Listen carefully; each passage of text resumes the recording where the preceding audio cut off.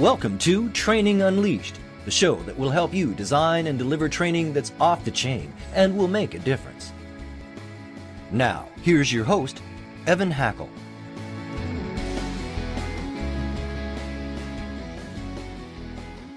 Hello, everyone, and welcome to what I think is going to be one of our best episodes ever on Training Unleashed. First, let me start off and thank C-Suite Radio and C-Suite TV for being an amazing support.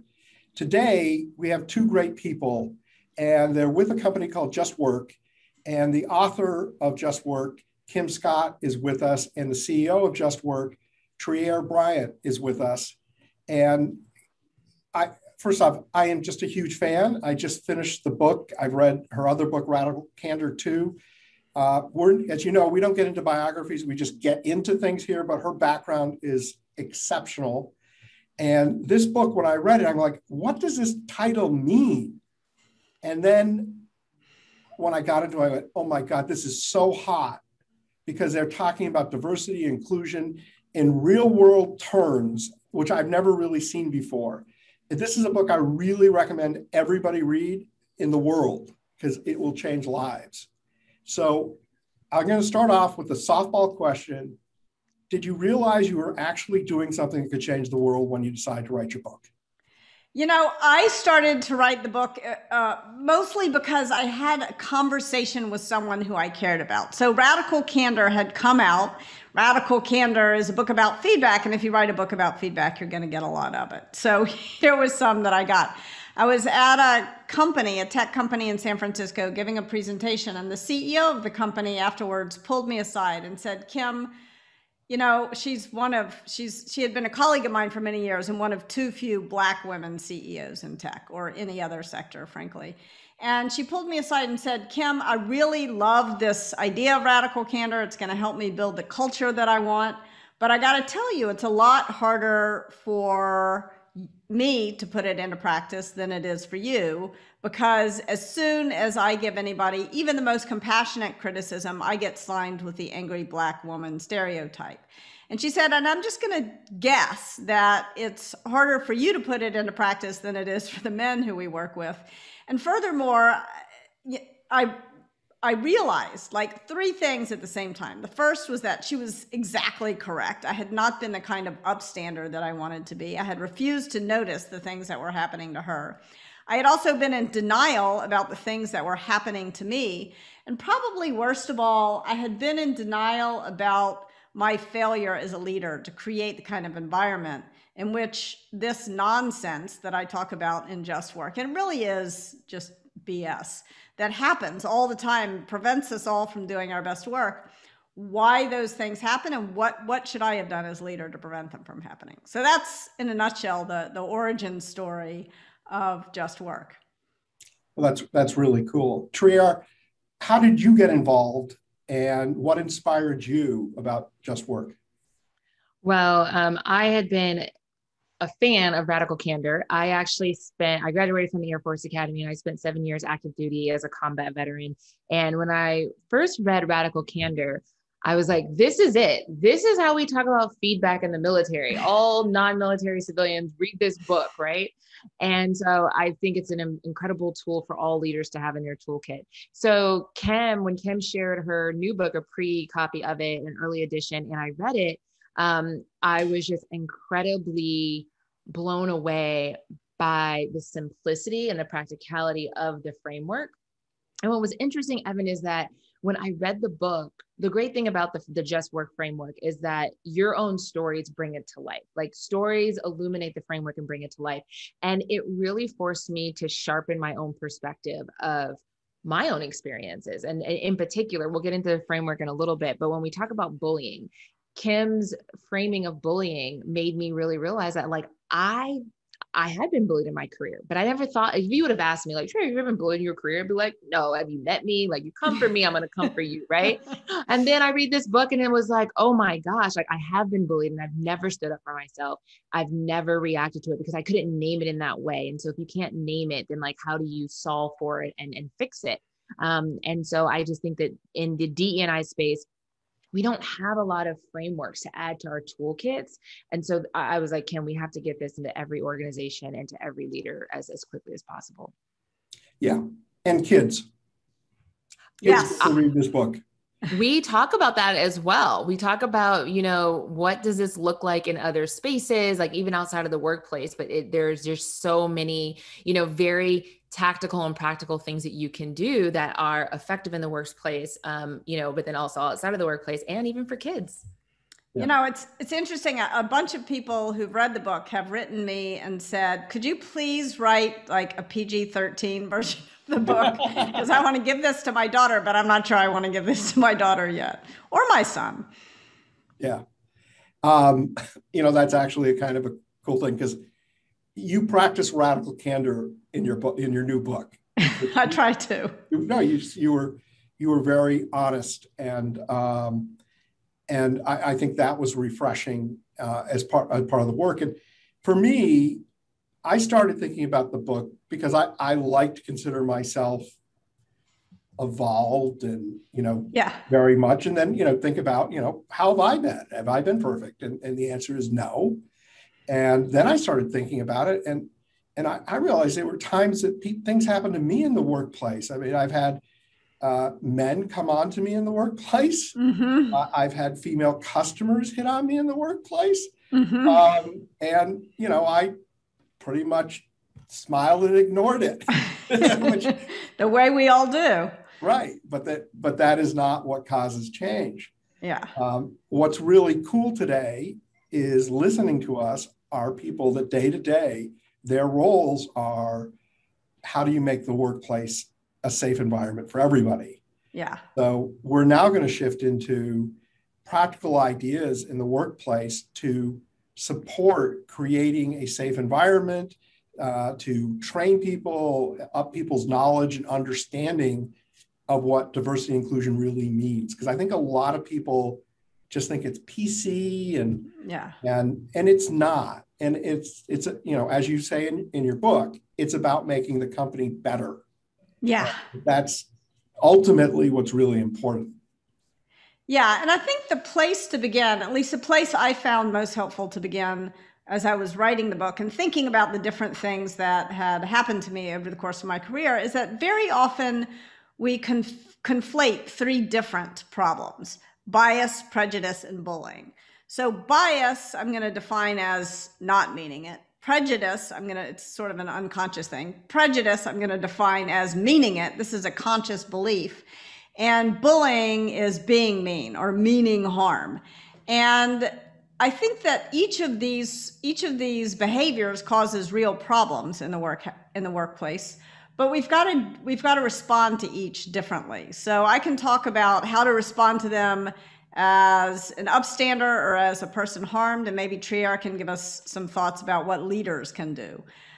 So in the case of bias, the best response I have found is an I statement, which sort of invites the other person in to understand things from your perspective. I don't think you're going to take me seriously when you're referring to me as pretty girl, for example, which has happened to me. But in the case of prejudice, it's not, you need to make the line between one person's freedom to believe whatever they want, but they can't do or say whatever they want. You got to make that line clear, especially in the workplace. And so you want to appeal to the law you want to use an it statement to respond to prejudice. And an it statement can appeal to the law, it can appeal to HR policy, or it can appeal to common sense. So, for example, Trier had a story about a time when she was interviewing.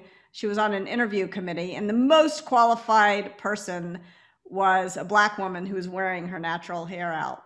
And the hiring manager was refusing to hire this person, and she said quite explicitly, we can't put that hair in front of the business. So that is prejudice. That was like, she was justifying.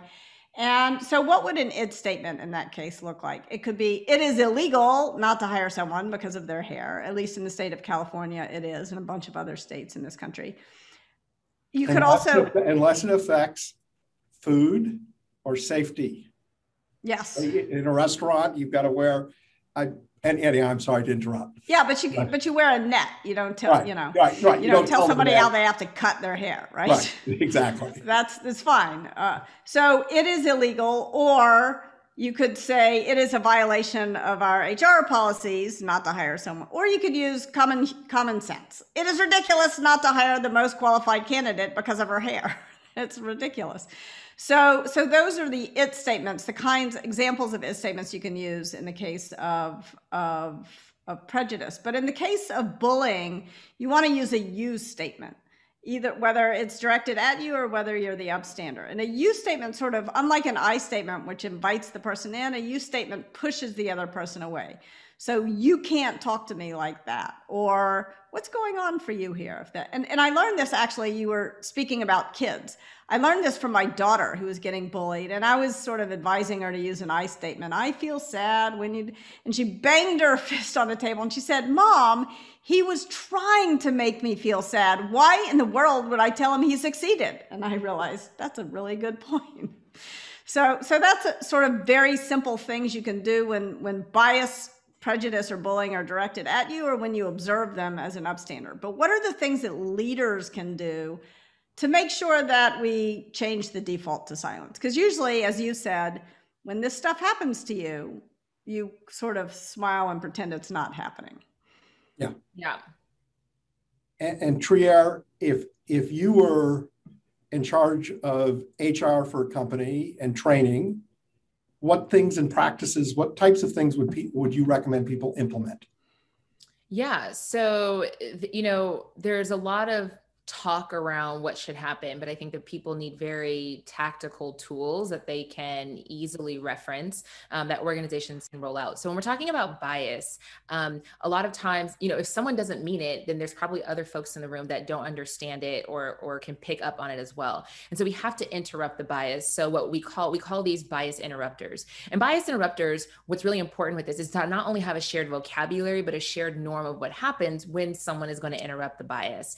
So it could be a word, a phrase, an action that when a person on the team or the company does it, everyone knows, oh, they're flagging bias, like what just happened. Kim gives examples in the book saying like, hey, biased alert, right? We are teaching a course right now and we have a purple flag. And so you throw a purple flag, just say purple flag. We have physical flags that we're sending to those that are joining us in the course. And when someone says purple flag, everyone knows, hey, they're flagging a behavior or an attitude that was just bias or something that someone said. But then what's the shared norm that everyone understands happens afterwards? And so maybe it's just like, hey, thanks for flagging that. Appreciate you flagging that. I'll do a better job, and then move forward to continue doing the work. But what happens if you don't understand, right? So saying like, hey, I'm not quite sure what you flagged, but let's connect after the meeting and have a conversation, because we do still need to, get things done.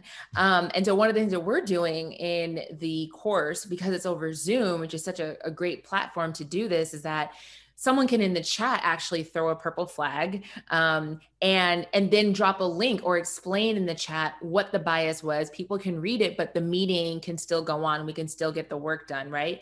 Because it is a forum where we are learning, we will pause and we'll discuss. But again, we just need to interrupt it in that moment and make sure that there's a shared vocabulary and a shared norm of what happens, so everyone's on the same page. And it's not about calling someone out. We really want to call someone in, right? And creating that environment where we all want to be open to this learning environment. Like, Evan, I guarantee you that like Kim or I will throw a purple flag at least once in this podcast. Like we always do. And it's just a learning moment. And it's just, but it's this rapport and this creating this space where we want to get better, right? We don't want to do harm to others. And so we want to call those things out. Versus prejudice is a little harder, right? Prejudice is harder because someone has that belief.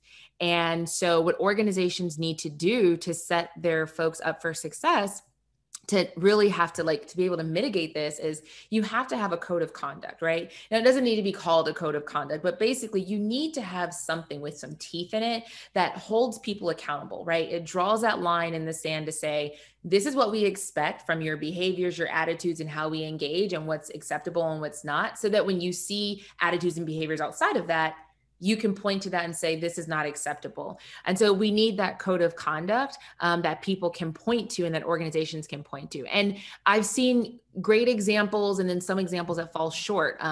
Some organizations have really great values that do that, but not just values that stand alone, but then also what are statements under those values that people understand, like how do you bring those values to life and show up at an organization? So at one company, we had 6 values and none of the values were over 3 words, but under each value, and everyone knew those values, but maybe what everyone didn't memorize is there were we statements. There was 3 we statements for every value that really helped people understand what it means to, like, if we say, people first, right? If that's a value, then what does that mean? That means that we respect people and we communicate respectfully. And like, there's the we statements that go with it.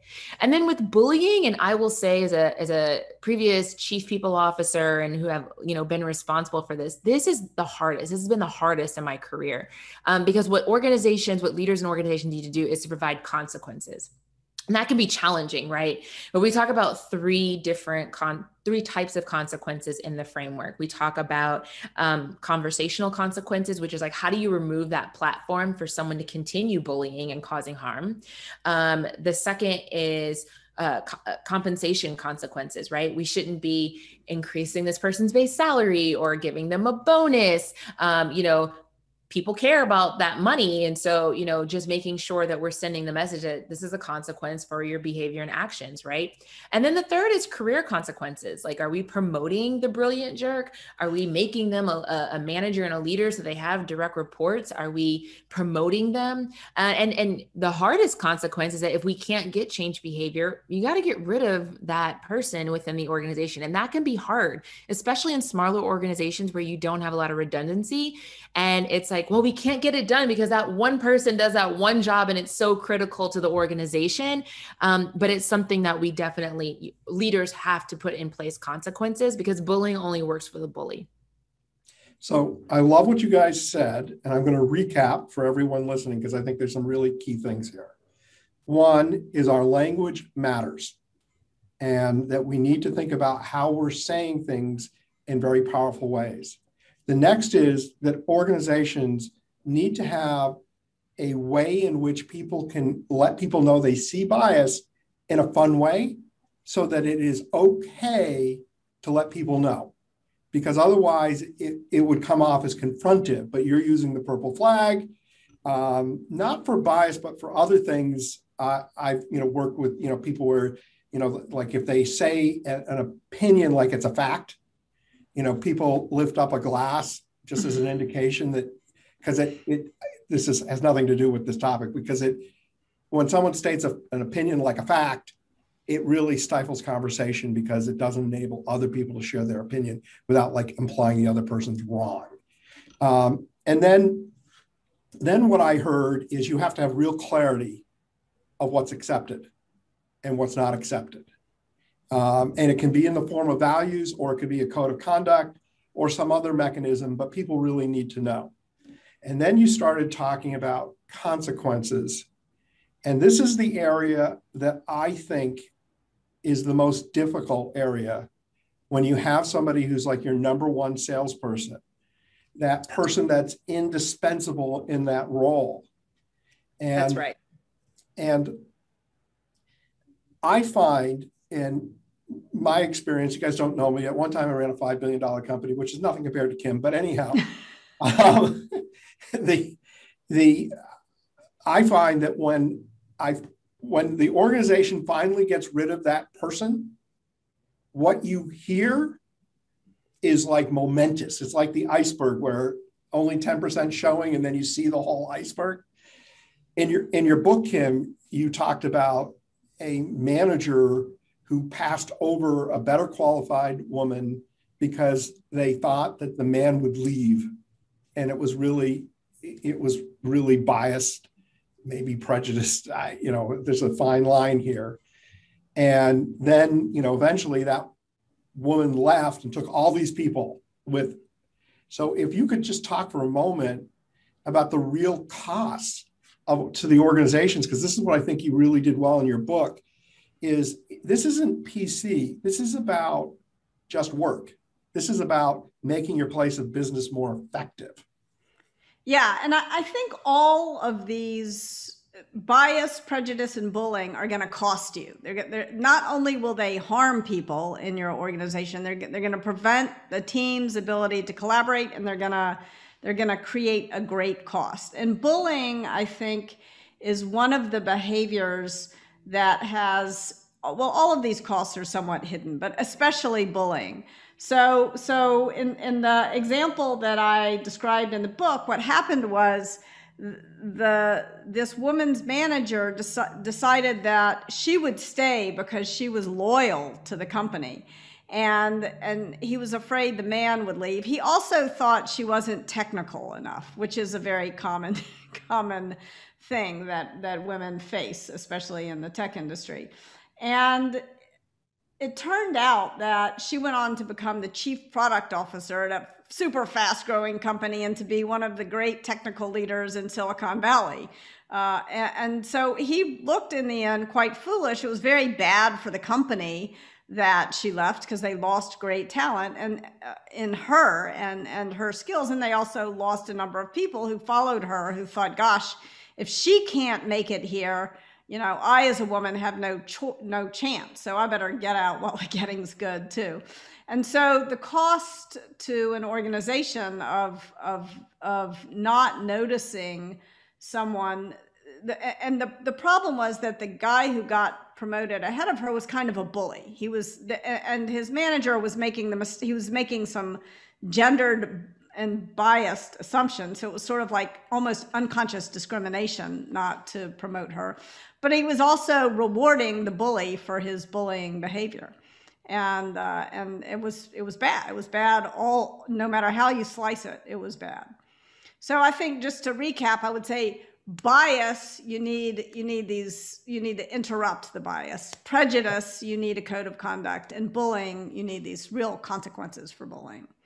Yeah, that makes total sense. As you were sharing, I just shared this story of bias, and is back in the early 80s, I was in the floor covering business, and we would train female saleswomen that very early on in the presentation to talk about the technical aspects of the floor covering so that the customer felt they knew more than fashion. And we would teach the men to talk about fashion and color coordination so that the customer would feel they knew more than just the technicalities of how flooring was built. To deal with it. And I'm not sure if at that time it was bad advice, because your customers have bias too, but it does, reinforce a stereotype. And I guess this leads me now into the question of, you see it, you get it, you both get it. And I'm going to go to you, Trier, but sometimes it's so hard for the people in the organization to see it because they've been taught from being a little kid and self-ingrained, and people don't see themselves. How do you get your company to really not just put lip service, but to make it a core part of their being? Yeah. That wasn't an easy question, but I know you can handle it. We get the question often, right? And people talk about, oh, it's so hard and it's difficult. And so a couple of perspectives on that is, oftentimes we get that question from folks who are not in the position of being harmed. And so what I ask them to reflect on is, like, if you think it's hard to solve this problem, to do better at it, imagine how hard it is to be in the workplace where you're constantly the person who's being harmed, and you carry that as you're trying to just work and get things done, right? And so we have to carry the load, and we all have to do our part to overcome this workplace injustices, because everyone just deserves to come into these organizations and do their best work with all the noise and the things that just make it more challenging. The second part is that, people talk about change a lot, but change happens over time. And you look up, I think the one that I was recently reflecting on is, I remember when I was a kid, everyone smoked. Everyone smoked. Everyone in my family, like everyone just smoked. It was like one of those things where it's like when you're an adult, you just start buying cigarettes and you smoke, right? And now I only know one person, and they are like an older like aunt that smokes. And I don't know anyone that smokes cigarettes, right? It's just like, it's so taboo. And we took measures to change that, and behaviors changed. And now, you don't see all the designated smoking areas and all this stuff, right?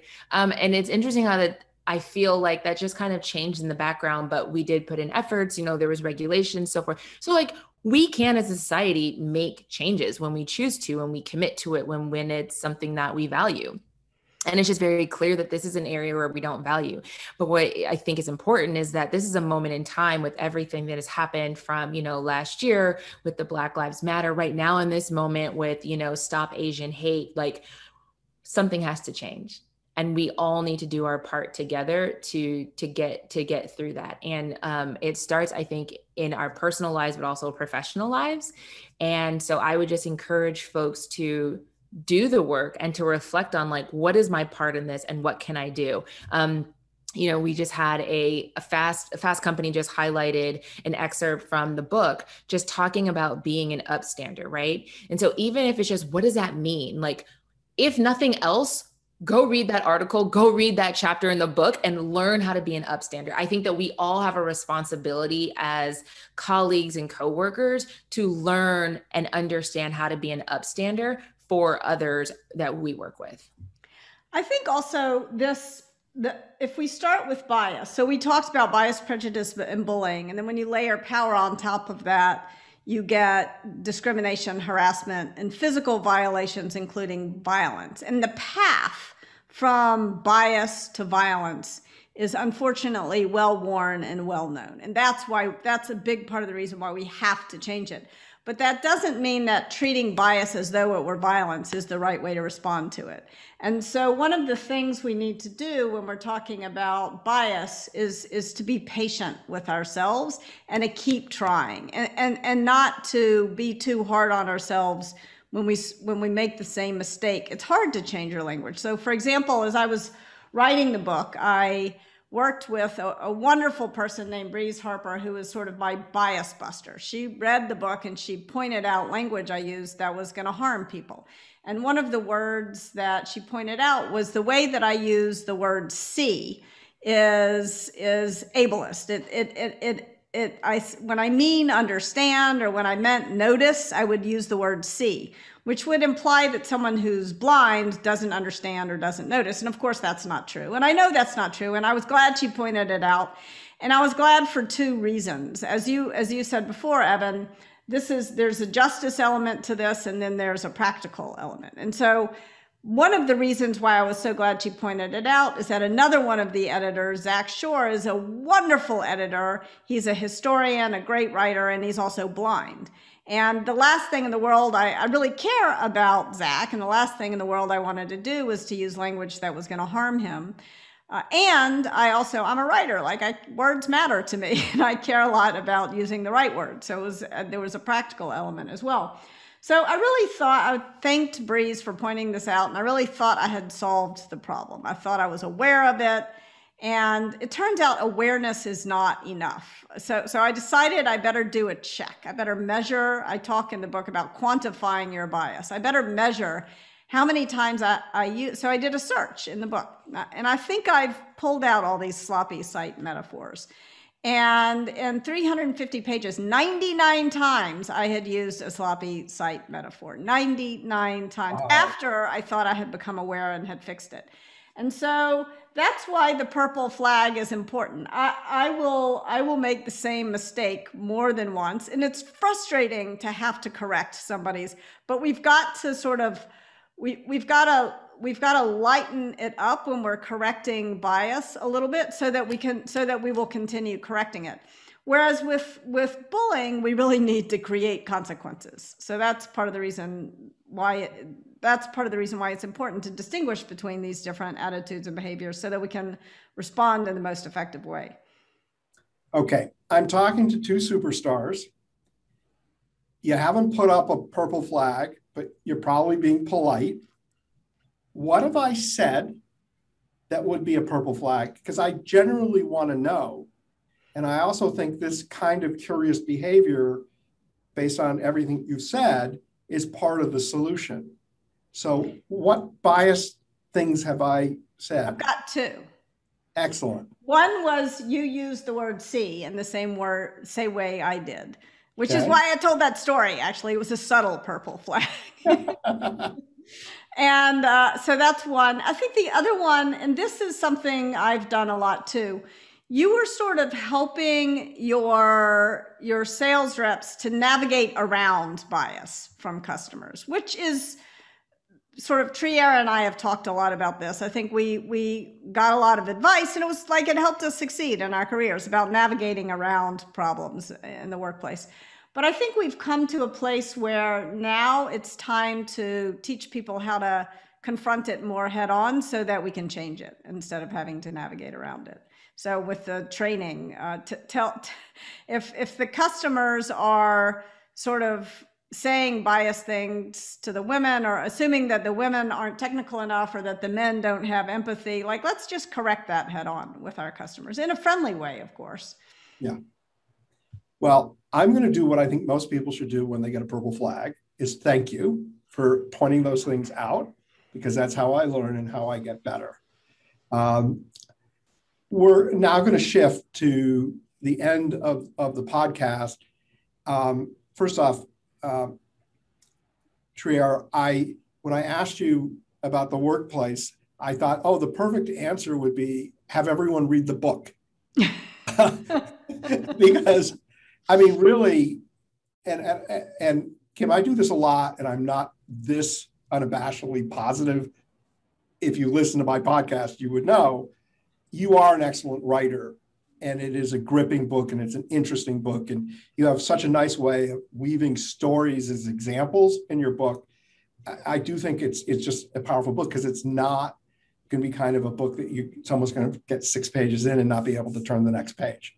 Well, thank you. You know, you made 4 long, lonely years sitting in the shed in my backyard worthwhile. So I really appreciate that. You're very welcome.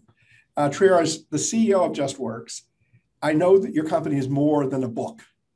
And who are the kind of clients that you like, and what kind of work do you do? Maybe some of the people in the audience would be the right fit. Yeah.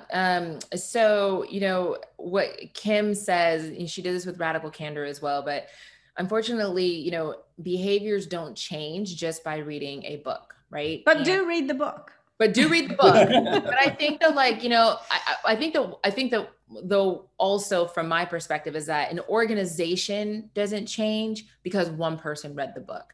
And so it is, how do you really think about and what does it look like to really evolve an organization to get, you know, these change behaviors to be scaled across, you know, all of your talent and all of your employees. And so Just Work, the company, basically helps to take this theory from the book and put it into practice in your organization. And so, you know, we want to work with companies and organizations that you want to expose and educate your employees to the framework and give them that tool. But then maybe you also want to take it a step further and say, how do we really evolve and transform our organization? So, you know, we can come in and do a keynote, right? A keynote where we talk and we answer questions. But then it's like taking that a step further is like, do you want all of your managers to go through a 6-week course to really understand as leaders, how do you transform your team and your organizations, or doing various workshops, or also coaching with executives? So there's a lot of different ways where we can engage, organizations of, you know, our different engagements and our capabilities, and making this investment in your organization and in your people, because it's incredibly powerful and also necessary. So if anyone wants to reach out, and you can find more information on our website, justworktogether.com. Excellent. And I just want to point out, when a company makes that kind of investment, it's what makes the change, because people know the company's serious and they're not just talking. And while I think that our keynote is exceptional, thinking about a keynote and checking the box of like, it's one of those things where it's like, you have to continue to reinforce. I mean, people who work in learning and development and the people space, like we know that you have to reinforce with your employees, you have to repeat things several times in several different ways so that you have to meet people where they're at to get it. And so, building out strategies and co-creating that with clients is something that, we are doing, and we're very excited to continue to do, because I think it's truly important. I don't think I don't believe in like it's a plug and play strategy for any organization. You really have to meet companies where they're at, understand the culture and what works for them. Excellent. So you guys have like an innovative offer. No one's ever given an offer like this away. Evan, I'm going to throw a purple flag. Are you ready? Go on ahead. Okay, so this one is a really big heavy run, but let me guess. I said you guys. Yes. Yes. I, as soon as you said flag, I got, oh my God. I know. Yeah. And it's easy for me to fix this because I grew up in Memphis. So it's natural for me to say you all. I still have not taught my children. Yeah, y'all. Flows. Folk. That's a hard one to break. It is. It is. And I appreciate you mentioning it, because that's how you break it. And now I get to have a conversation with my family. Evan, let me tell you, so I was working with one of our clients, and it was one of the executives on the leadership team. And it was really, really hard for them to break that. And I said, okay, that's fine. I said, and so I started to refer to the team, which was all men, as gals. And I'd be like, hey gals, let's get started. And everyone would always and I would say, do you see how that feels? Right. And it's just like, so, and he was like, Trier, I get it. And he was like, so now every time I'm about to say it, I just think about if someone were to be like, hey gals, right? No, I just mean it to be gender neutral, but and I go, oh, well, I mean, hey gals to be gender neutral, right? Hey gals, let's get started. Let's go, gals. Gals, what did you think of that presentation, of that video? So just sharing that with you. I love that. Wonderful company has a very unique offer, and one that has never been presented before, but please share and let everyone know about the offer. So one of the things that I love now that this book is out there in the world is hearing stories from other people. I told a lot of my stories. This morning, I was on Minnesota Public Radio, and a bunch of people called in and told their bias stories, their prejudice stories, their bullying stories. And we talked about how they dealt with it, how they wish they had dealt with it, how they could have dealt with it differently. And it felt very healing. So one of the things we have on our website is a section where you can tell us your story. And then we're figuring out how to create really community around these stories, because I think this is part of how we both learn and heal and kind of enjoy each other. We get to know each other. There's something about this that feels like a reward, not a punishment, to tell these stories. That I think is super cool. And we're at the end of the show, but we always end with the question, if you had one tip, what would that one tip be? Well, mine would be go out and invest in this 25-cent purple flag. It's the best investment, and work with your team to what's the shared language, like Trier said, that you're going to use to flag bias. Are you just going to wave the flag? Are you going to say bias alert? What are you going to say? And get people. You're never going to make people comfortable saying, but get people feel that it is their duty to say it, to wave the purple flag. And then teach people, as Trier said, how to respond, just like you did, Evan, when you said, thank you, I get it. Or if you don't understand, say, thank you for pointing it out, but I don't get it. Explain it to me after the meeting. And I think that will make a huge difference. So I know there's a little story behind the color purple. So why don't you share that? Because I think that would be good. Because most people would think of a red flag. Yes. Purple, because it's the color of the book, really. Yeah. And the color of my t-shirt. I bought a bunch of these t-shirts to go with my book cover. The orange sweater goes with Radical Candor. That's all. Yeah. I like orange. So that's the match. Okay, that works. Well, I want to thank my two guests very much for being here. I want to thank my audience. I really, would not be a show without you. I also want to thank my friends at C-Suite TV and Radio for all your help and your support. Everybody have a wonderful day. Training Unleashed is brought to you by Tortal Training, specializing in e-learning and interactive online training solutions for corporate, government, nonprofit, and franchise organizations. Tortal makes effective training easier. Just go to tortal.net to gain access to real-world tools that can make a difference. That's tortal.net, Tortal, tortal.net.